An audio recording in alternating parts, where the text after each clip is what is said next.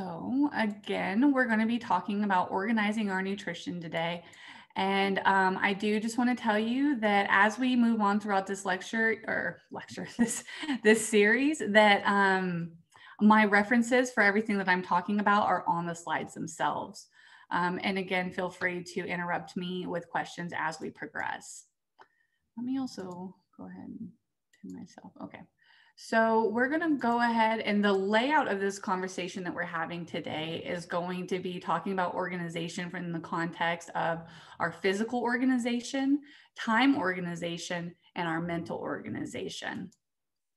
A little bit about myself. My name is Kelsey Baez, and I am the Wildcats Nutrition GA here at Texas State, for Wildcats, obviously.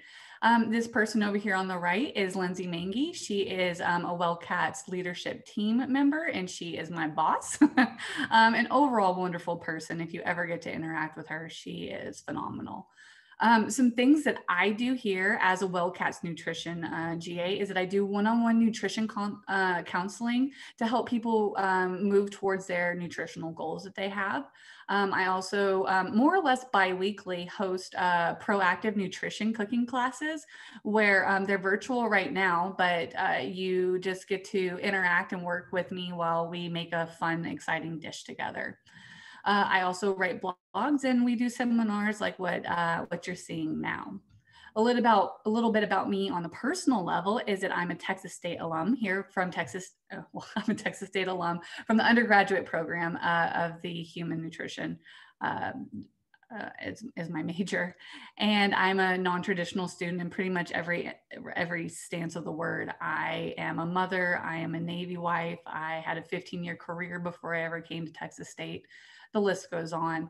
I also have a platform called Intrinsically Nourished on Facebook and Instagram, where I basically promote healthful nutrition eating and body positivity. And this all aligns with my future goal of becoming a future dietitian, hopefully in just a couple years here. I'm almost there. So we're going to dive into our lecture, and the first thing we're talking about again is going to be our physical organization. We're talking about this in the context of being able to minimize like bacteria and pathogen growth in our foods. So up until very recently, I did not know that there is a right way to organize your refrigerator. Whenever we're thinking about our refrigerators within our homes, for the most part, the cold source for where it's going to be most cold in a refrigerator is going to be in the bottom back of the refrigerator in this area. So that is going to sort of dictate how we organize our refrigerator. So because the cold source is right back here, our doors are gonna be a little bit more warmer, which is why our condiments and like acidic drinks like juices are usually stored on the doors. Whenever we start from a top to bottom look for our refrigerator, we want to have our ready to eat foods at the top of the refrigerator. And that is partially because if it's on the top, there's less likely going to be contamination that is going to be able to fall on top of our food. And additionally, it's also going to be eye levels. So things that we're ready to eat and that we are putting that we're wanting to consume more frequently, we should have more or less at eye level because we're more inclined to eat it. I always like to just throw in this little tip here too, is that herbs like cilantro or like parsley, we can actually take it and put it into a cup, or I use a mason jar with a little bit of water. And then you can put a bag, like a Ziploc bag, or even the bag container that a herb comes in. And you put it over the cup with the herb in it so that it creates somewhat of an umbrella, and it'll actually preserve your herbs for a little bit longer. I can have cilantro last in my refrigerator for like upwards of 2 weeks by doing it this way, as opposed to maybe just a couple of days in a drawer.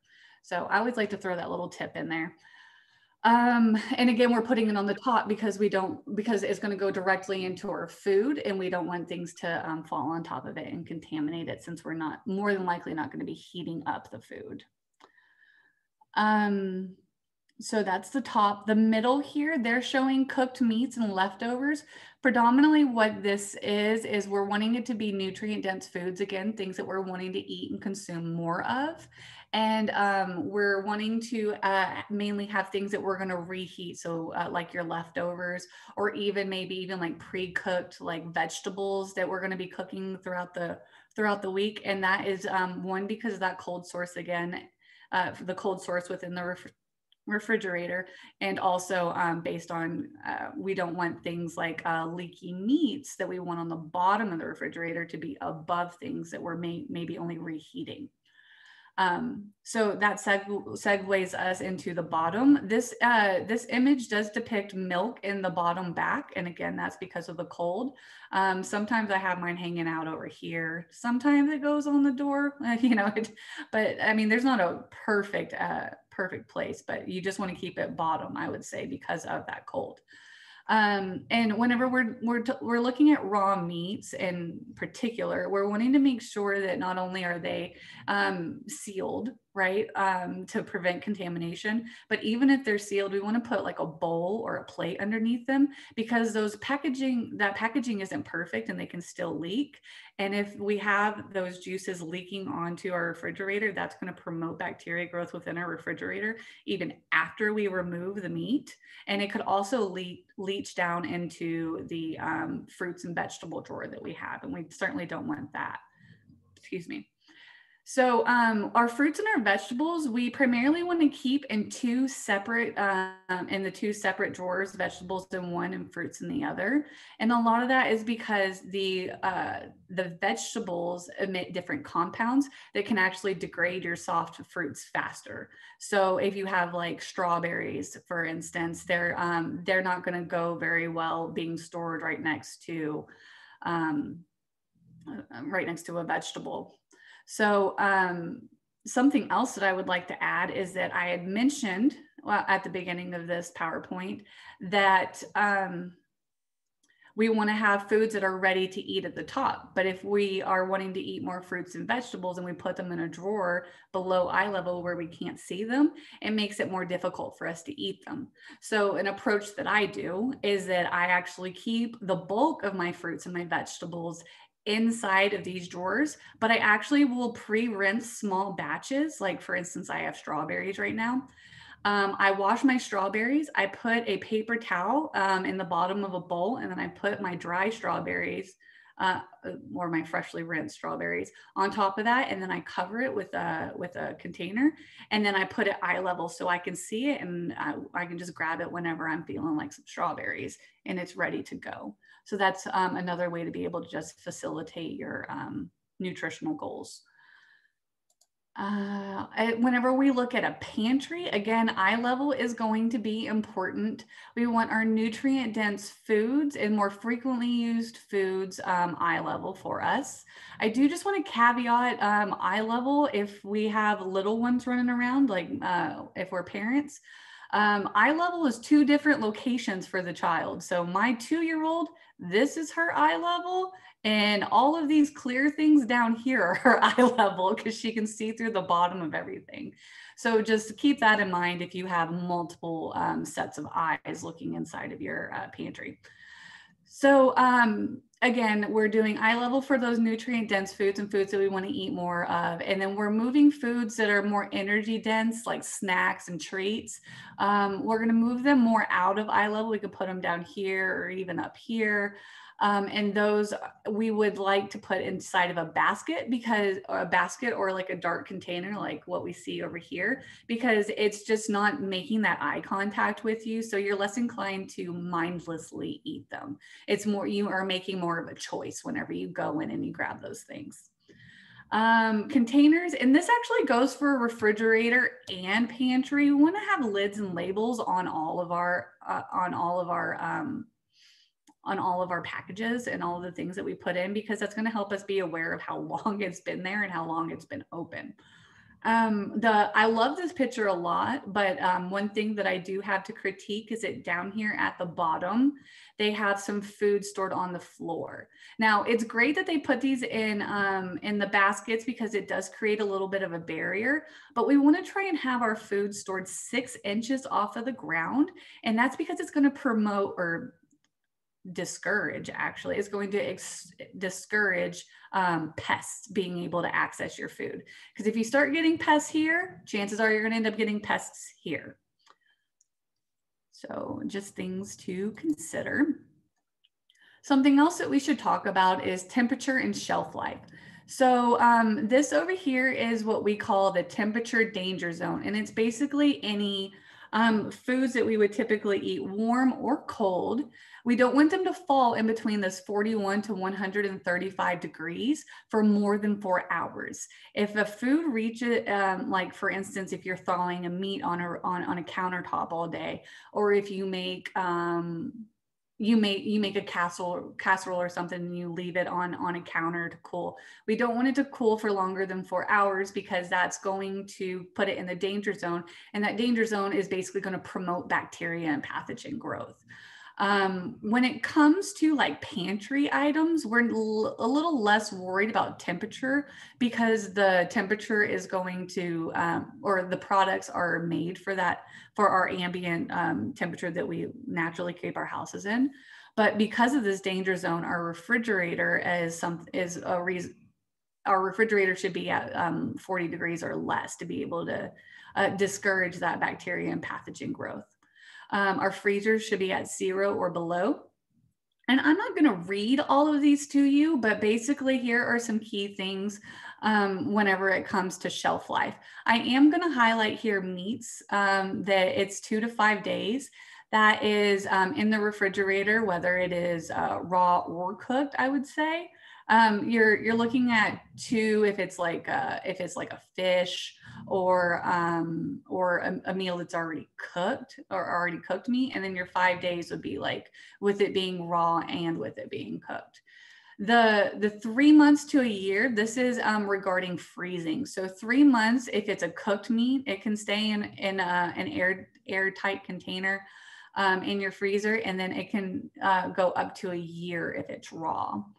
Lunch meats 3 to 5 days. That is if it's opened. If it's unopened, of course you can follow the expiration date, but if you get like deli meats or something where you don't get an expiration date, maximum is usually 2 weeks. Soups and stews, this is regardless of if there is meat in there or not. General rule of leftovers are there. Oh, and the potatoes, I wanted to tell you. Potatoes 3 to 5 weeks, that is in a dark location. If you don't, I keep mine in my pantry, but if you don't have a location like that, then consider putting them in a paper bag and then writing on that paper bag very largely potatoes so you don't forget about them. So those are kind of the essentials for physically organizing. Now we're going to move into organizing our time. So we want to make time for our nourishment because it is really like a catapult for our health. And it's important to have barriers around that. So considering that I am talking to all the Wellcats family, I want to make sure that we are talking about this in the context of work as well. So whenever we're looking at the daily grind, like whenever just throughout life and even within our work schedule, it's important that we're creating time and space for us to be able to eat. We need to honor and establish boundaries around all of our meal times. So that means like if you have a lunch, take your lunch. Parents, first thing in the morning when you're getting your kids ready and you feed your child breakfast, don't forget to feed yourself. These are important barriers that it is to be able to help propel us throughout the day and have efficient energy levels. And it also is just setting that barrier and that boundary, which are healthy to have. Now, I do like that whenever we have that barrier around our food, or a boundary around the time of our food, that another thing that we could do to just reinforce it is to have a lunch buddy, because that reinforces accountability. If you have a lunch buddy, you're more than likely going to stop what you're doing and then go and enjoy lunch and then come back to work once you're done with that. Whether you have a lunch buddy or not, I do recommend you changing your environment whenever you eat. So if you're working at a desk, get up and go to, whether it's a table in the middle of the office, it's a communal space, or even at Texas State, we have benches everywhere. You could have like a picnic outside. Now, when talking about snacks, I'm a big proponent of snacks.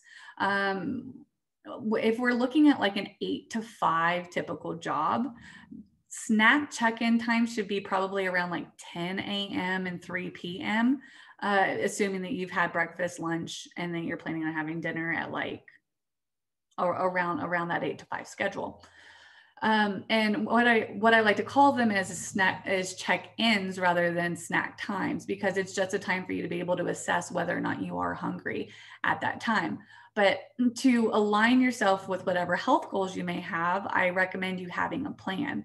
And part of that is having a snack drawer or even an office refrigerator, to where you can house snacks that facilitate those goals that you have. If you have these snack drawers and you have these refrigerators, you're increasing your accessibility, which makes you more likely to eat the food. And just a side note, I would like to say that with snacks in general, if you're working and doing a task and you realize that you're hungry, I recommend that you eat and then do your task rather than do your task and then eat. And the reason why I say that is because if we take our moment to be able to eat our food and we acknowledge that, and then we move on, one, we're going to be more energized for our task. But two, if we do the reverse and wait too long, we're more likely going to eat more than we would have if we would have just stopped in that moment and honored our hunger. Snacks in general should have a protein, a fat, and a carbohydrate. And this often surprises people, but I would like to say that like your protein and your fat often can be combined, especially whenever it's in a snack setting. So for instance, like we could have apple with peanut butter.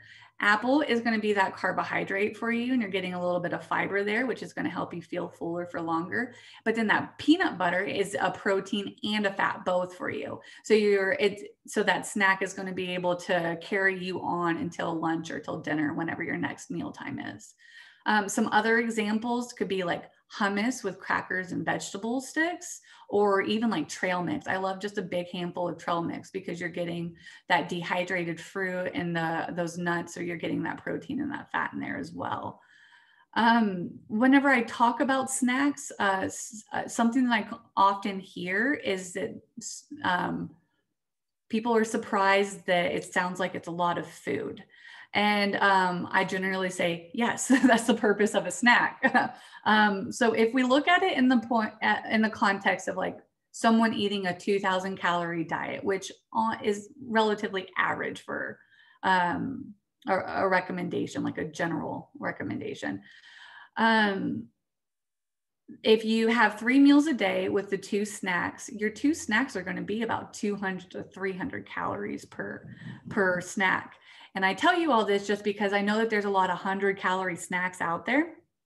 And if that fills you up, great. But if you end up deciding that you want 2 of your 100-calorie snacks, that's okay too.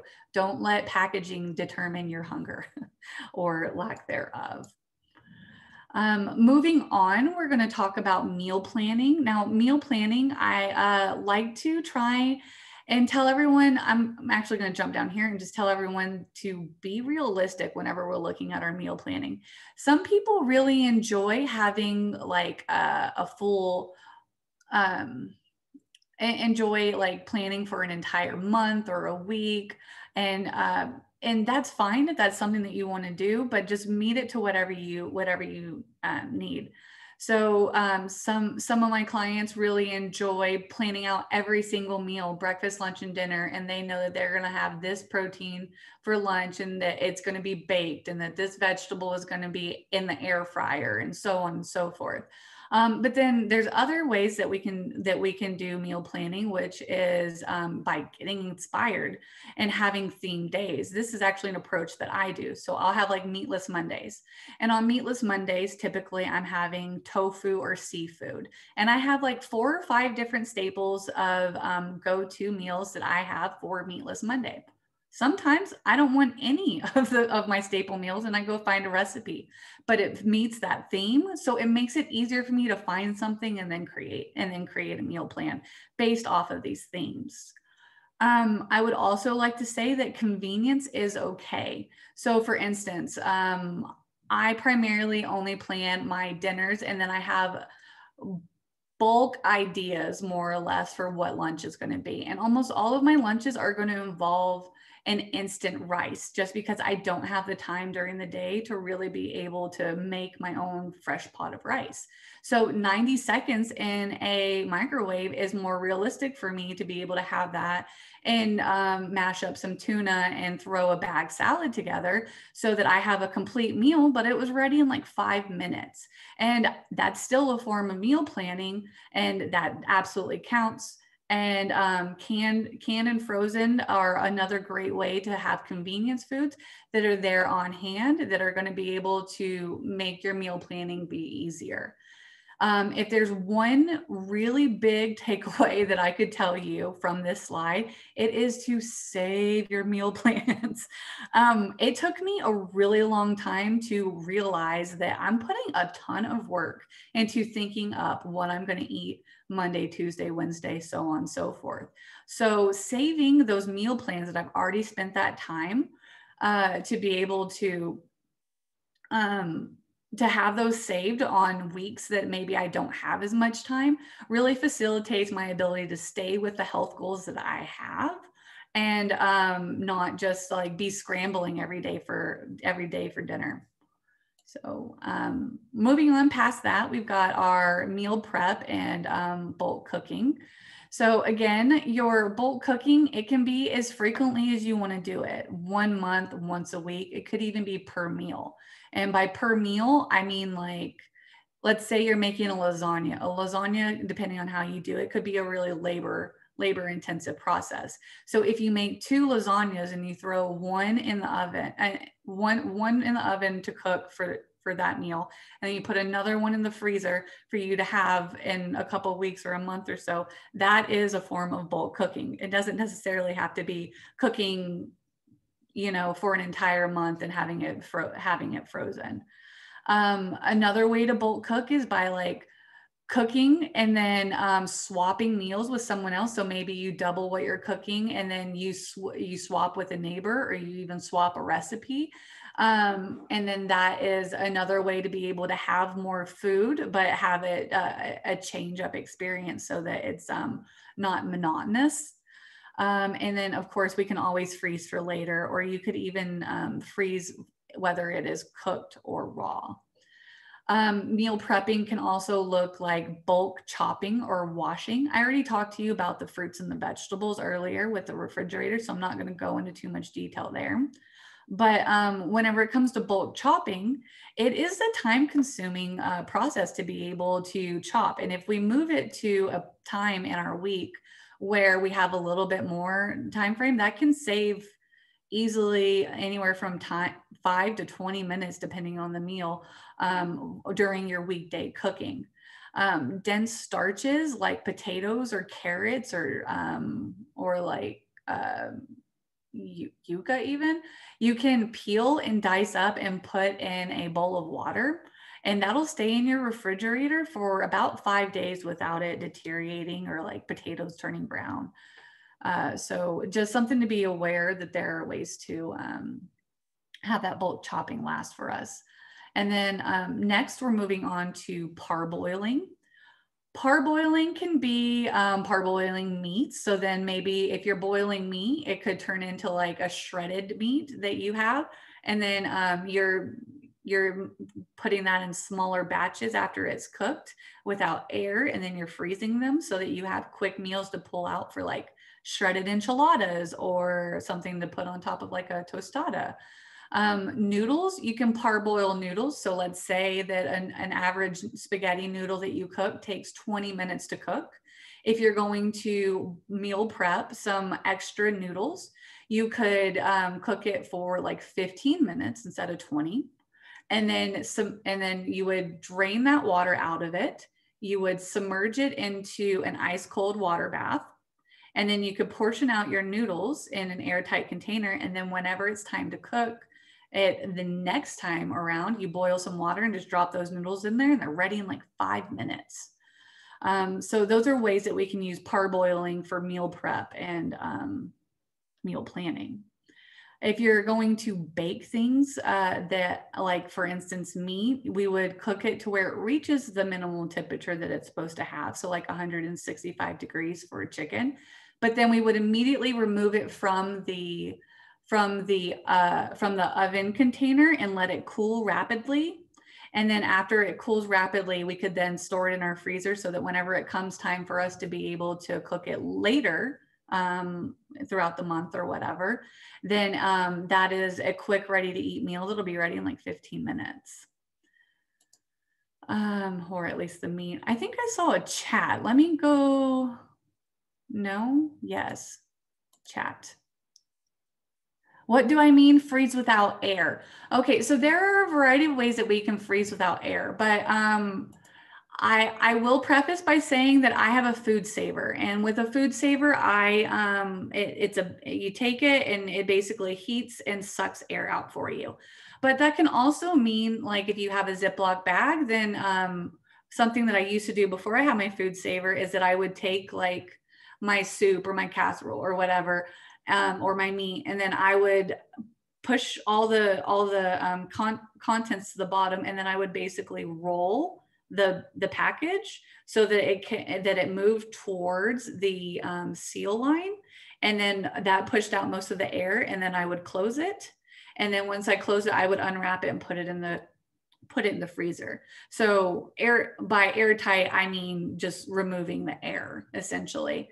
The only time that we don't want to remove a lot of air is whenever it's something aqueous, something liquidy. So like our soups, we want to have just a little thin layer of air, and that's just so that it has room to expand.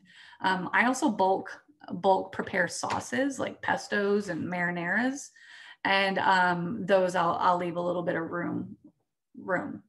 So I hope that answers the question. If not, drop it in the chat and I will try to elaborate more. We'll also have a Q&A session at the end of this as well. And then Teresa had her hand up.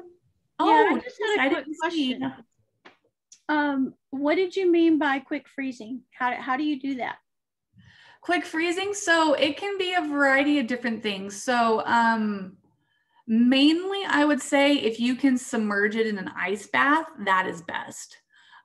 So like if it is your noodles, right, you would drain the water out of your noodles, and then I would take those noodles and put it in an ice bath. And usually that, for me, an ice bath is either a large tub container that I have, or a very well cleaned out sink.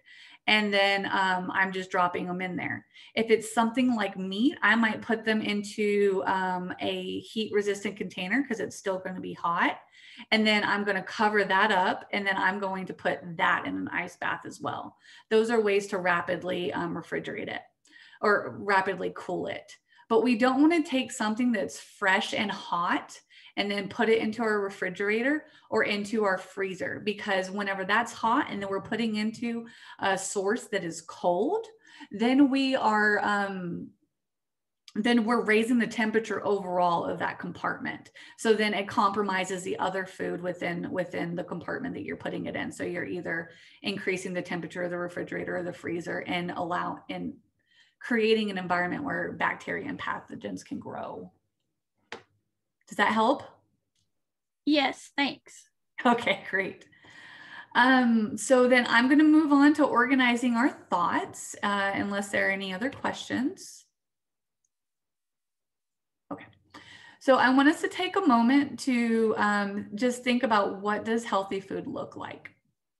I want you to know this is a judgment-free zone.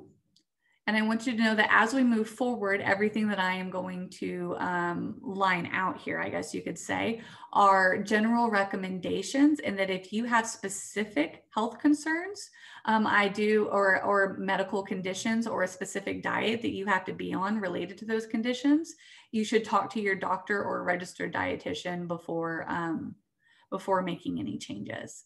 But moving forward, this is just general nutrition knowledge. So the first thing that I would like to put on your radar is mindful eating. So mindful eating is becoming aware of a habit, a body signal, or attitude that we have towards foods without any judgments. So the basic approaches for having mindful eating is to listen to our body cues. And listening to our body cues means before, during, and after eating. It is acknowledging whether we are hungry or we are not hungry, and whether we are satisfied with what we ate or if we're not satisfied with what we ate. It's important that we take our time whenever we're eating to be able to listen to those body cues, and just to be able to focus in on what it is that we are doing. We want to be present in what we are in our food and in all things. We want to become aware of mindless eating. So mindless eating could be acknowledging a habit that you may have. So if it's like emotional eating, for instance, or if it could be like if you have a candy jar that's right next to your computer desk, right? So then that candy jar is there, so you're just eating candy and not even thinking about it. So actively moving it so that you have to make the conscious decision to go get your candy is part of becoming aware of your mindless eating. We want to remove distractions from our eating, again, so that we can take our time and listen to our body cues. Distractions could be electronics. It could be being in very large group settings. There's a variety of things that can go there, and it's just part of you being aware of what is a distraction for yourself.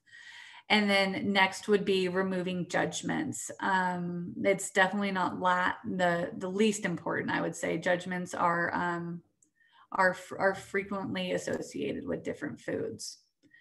So with that being said, a lot of terminology out there within our society is that there are good foods and there are bad foods.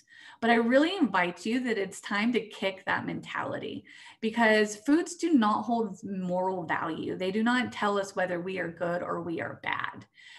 There are nutrient dense foods and there are energy dense foods. And what that means is that for nutrient dense foods, it means that there are more nutrients than calories per gram of food.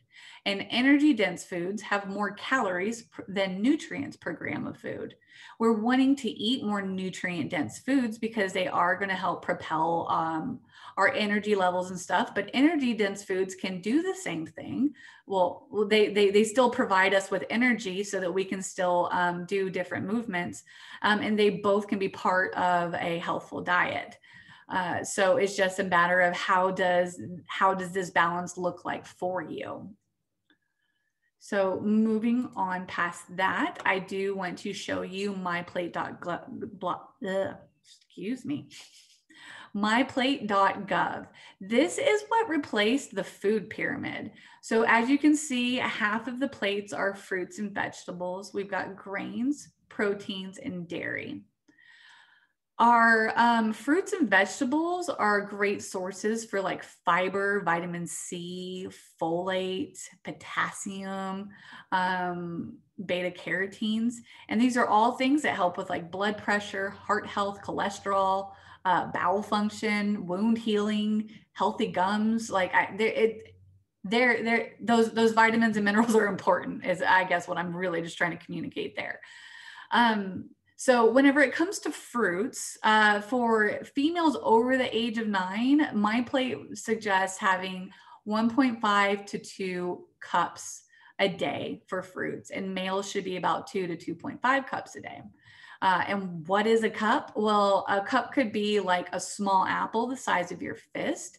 It could be a large banana. It could be a large orange. It could be about 8 strawberries. But it's also like half a cup of dried fruit. That would be equivalent to 1 cup. Fruit juice, 100% fruit juice, it's a 1 cup to 1 cup ratio there as well. For our vegetables, females over the age of 14, it's recommended 2 to 3 cups a day. Males over the age of 14, it's recommended 3 to 4 cups of vegetables a day. So a cup of like a raw leafy green, if it's cooked, is 1 cup. If it's raw, it's actually 2 cups that counts for 1 cup of a serving. But then we've also got like our carrots and cooked pumpkin that could be diced, and bell peppers and tomatoes. Let's not forget about those too. Grains, we want to aim for half of our grains to be whole grains. Note that I didn't say all of them. I mean, of course, if you want to do all of them, but I just also have run across to where people are like, I'm not moving from my white rice. I love white rice. And that's completely okay. We can still eat white rice and have and introduce whole grains in other areas. So just figure out how that would look like for you. But part of the reason why we want those whole grains is because they're going to be rich in like fiber, B vitamins, minerals like iron, magnesium, and selenium, which are good for our cholesterol, our microbiota, which is the gut bacteria that we have, immune system function. There's a lot of great things there. So it is recommended that females over the age of 14 have 3 to 4 ounce equivalents of grains, and that males over the age of 14 have 3 to 5 ounce equivalents. And an equivalent could be like a slice of bread. So if you have if you're aiming for 4 equivalents a day and you have a sandwich, that's 2 equivalents. So then you have 2 more equivalents throughout that day. So then other equivalents could be like half a cup of oatmeal, rice, or cooked pasta. It could also be like a small 6-inch tortilla, which is roughly about the width of your hand there. Or like a corn tortilla, like the standard corn tortilla is usually great.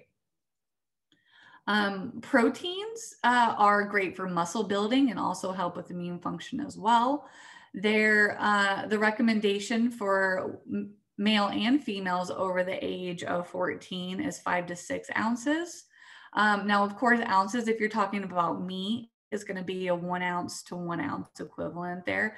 But then there's also things like tofu that are low in saturated fats, which is something we want to aim for throughout our diet. So tofu, a 1/4 cup of that, or a 1/4 cup of beans or legumes like lentils are great protein sources as well. A tablespoon of a nut butter like peanut butter or almond butter is an equivalent. Also eggs, let's not forget our eggs, they're wonderful. And then we have dairy over here on the side. So dairy is often thought of as calcium, right? So, and of course there is calcium there, but there are other things too. So our milks are usually fortified with like vitamin A and D. It'll have riboflavin, it has B12, proteins, potassium, zinc, chlorine, magnesium, selenium, like there's so many things. But whenever we're looking at it from a calcium standpoint, yes, we're talking about bone health, osteoporosis prevention. We're building up bone mass for our children that are consuming it. And the recommendation there is about 3 cups a day of dairy for males or females over the age of 9. And a cup, of course, is a cup of milk, but it's also like a cup of yogurt. Hard cheeses, a 1/4 ounce is an equivalent of 1 serving. 3 ounces of shredded cheese as 1.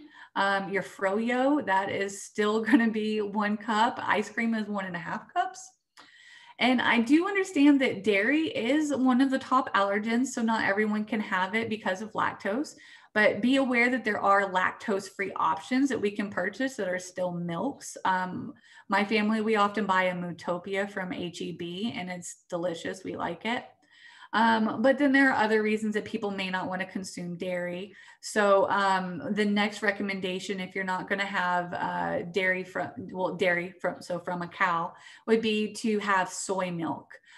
Soy milk is going to be more equivalent as on proteins, and usually less of different sugars compared to some of the other plant-based milk dairy sources that there are. Additional calcium is usually fortified into soy, which is another reason why it's recommended. And then other calcium sources are like tofu, tahini, canned fish that still have the bones in it, so like sardines. And then of course you can always look for calcium fortified foods if you do not consume dairy. When we look at dietary patterns, there are tons of dietary patterns out there. These are what I feel to be the most common. Omnivore, meaning that this dietary pattern eats both animals and plants, and that can include like the different varieties within it. So poultry, fish, and then all the different plants that we have. Vegetarian, there are a lot of subcategories of vegetarian. So vegetarians may still eat dairy, or they will have, they'll have eggs, or there's, I know veganism is really popular, where it's basically, if it came from an animal, it's not okay, period, for that diet. And that is, or that they feel is not okay. So that's including honey. Pescatarian is kind of like the in between of these two. So it's usually very rich in fruits and vegetables and whole grains, but it's also getting in about 10 ounces a week of fish. And that fish is going to really provide some omega-3s, vitamin D, and B12. B12 for the most part only comes from animal sources. So having fish or having meat is going to allow you to have a more B12 rich diet.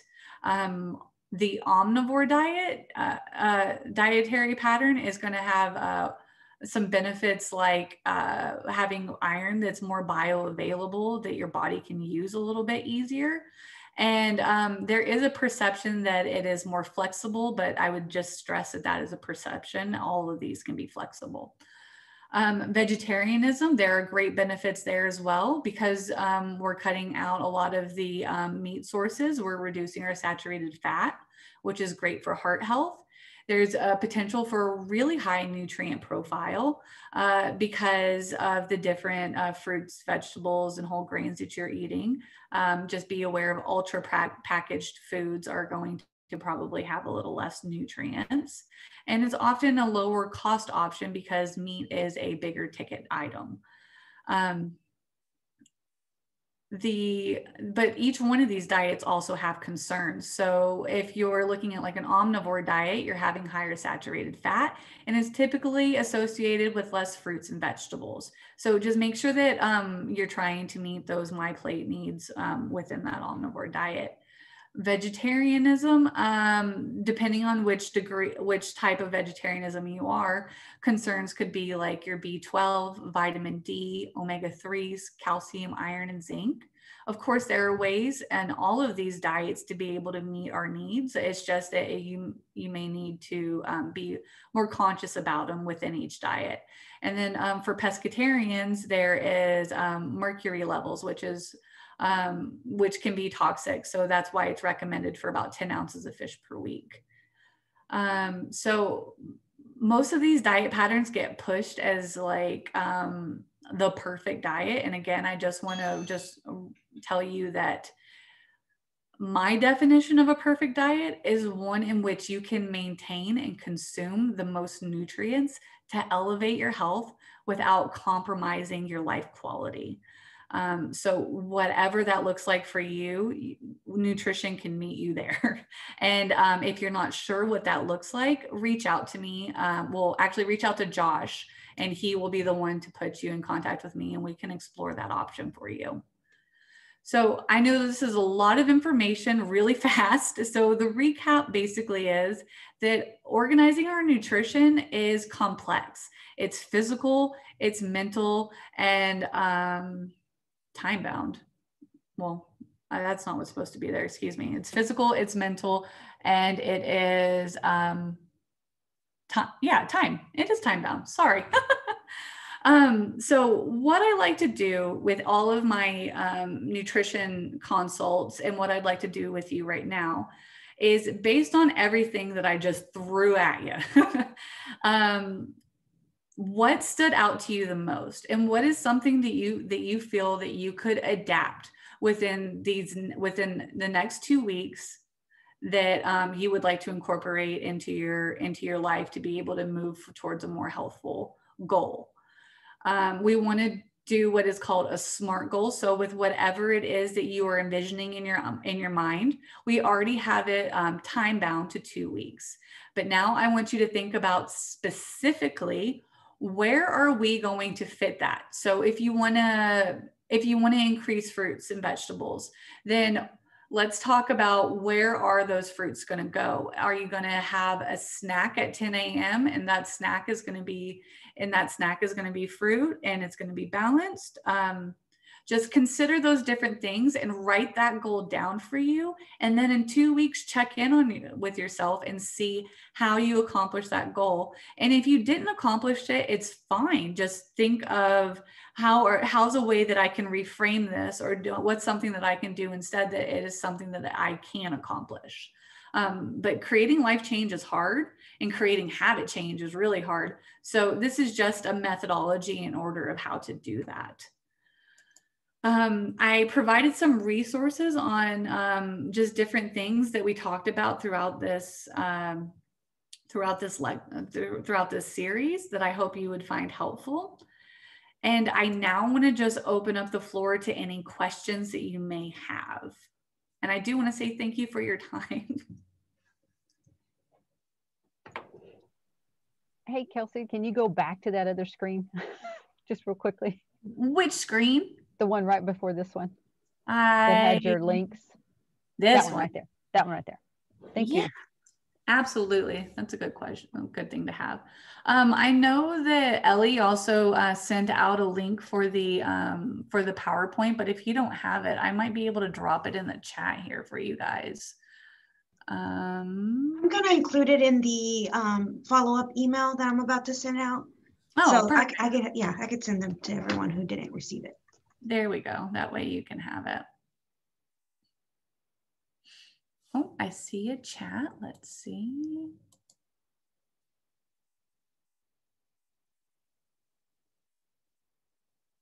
I'm just hearing that I'm hearing thank you. So you are welcome. I'm so happy that I can help.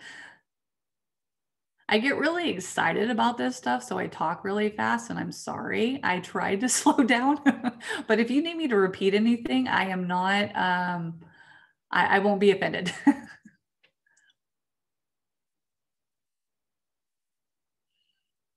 Okay, well, if there aren't any questions, I just, again, want to say thank you so much for your time. And we'll end here shortly, but I'm going to stay on. But otherwise, thank you so much for being here and spending a little bit of your day with me. And I just dropped in the survey, so if y'all could please take a few minutes to share your feedback, we'd really appreciate it. Yes, and give me honest feedback. I'm not soft-hearted. I want to know how I can make this better for everybody. Thank you. Yes, thank you.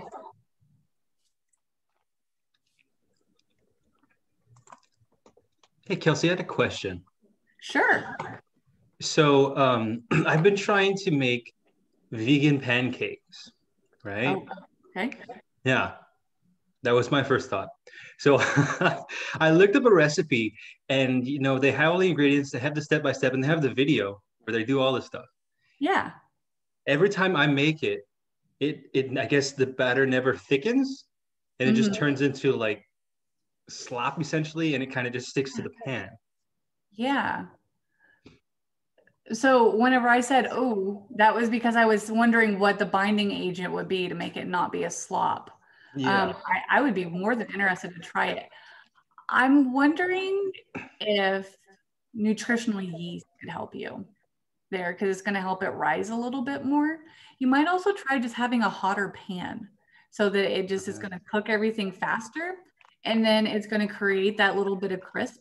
But I think that it's still going to be relatively soft. Because I've only tried the one recipe, and I kind of looked for like a different one. So they had like sweet potato pancakes, you know. The original one was just like, it just had vanilla, apple cider vinegar, non-dairy milk, salt, baking powder, and flour, and organic sugar. Yeah. So I'm wondering if you could substitute the milk for like a yogurt. Yogurt. Yeah, so the yogurt could be thicker, and then you might have to introduce a little bit of water, maybe like a tablespoon or two. But I'm wondering if that yogurt wouldn't give you that binding agent. I'm really curious. I'm going to research this, and I will follow up with you. There's a way to do it. I just don't know off the top of my head. Yeah, it vexed me, because usually if I don't get it the first time, I can usually kind of figure it out the second time around, and then it was just like the same thing happened both times. Yeah. Yeah, I'm thinking that it needs something that's going to hold everything together. So that's going to be that yogurt, possibly, or a real, if you do it like a sweet potato, like you had mentioned before, I would make sure that it's like a really dryly mashed sweet potato. Like maybe you bake the potato and you mash that instead of boiling it in water. So that's going to hold it together. And then I would just make sure that your pan's really hot before you put anything down, so it kind of sears it. Gotcha. Cool, cool.